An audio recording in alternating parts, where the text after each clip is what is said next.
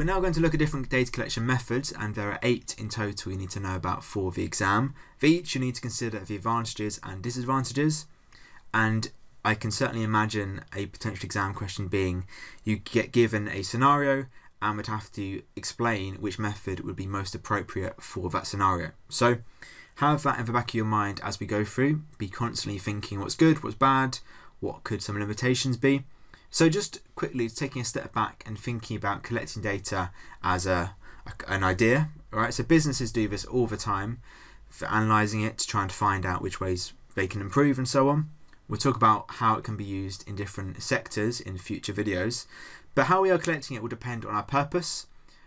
Where we're getting the data from, can we get it ourselves? Do we have to get it from someone else? And how are we going to store it? And in particular, how we're going to store it is dependent on data types, right? So as we go through, we'll also need to think about the different data types involved. What kinds of data are we going to be collecting? Because that will depend on our method and how we intend to use it. So before we start, we need to introduce 2 key terms. So first one, primary research. When you are conducting primary research, you are collecting the data yourself. It's primary because you are doing it yourself. So you are actually going out there, giving surveys out. You're going to put a sensor and collect data that way. In contrast, secondary research is where we have data, we're using data which already exists. So we are collecting it, but someone else had collected it already for us. We're just getting it from them, right? So someone else did it. The data which you are using already exists.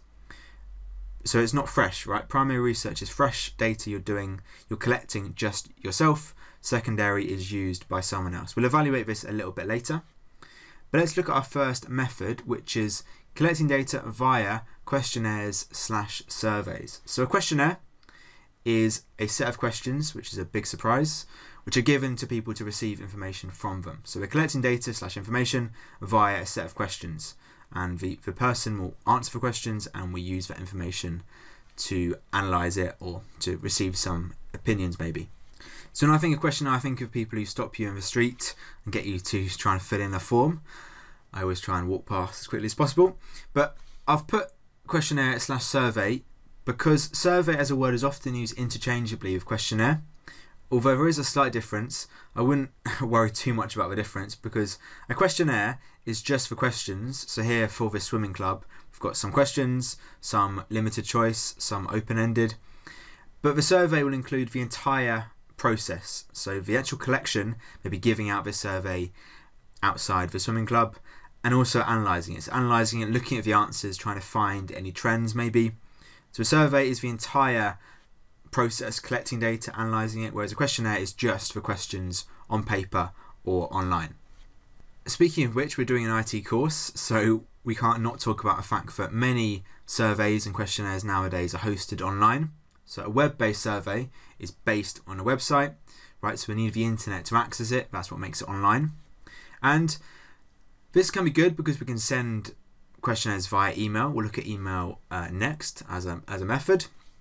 And what's really useful here, this is from Microsoft Forms, and you can see the responses live. So if you send out a questionnaire, you can look online and see the responses as they come in, which is really nice because you can immediately see what people are thinking and it will start to analyse it for you. So often Microsoft Forms, Google Forms will show you little graphs and lists of your responses, which is really nice because that's work which you might have to do by hand if you were doing it offline. So we have online surveys like Microsoft Forms, but other surveys are offline and are said to be hard copy.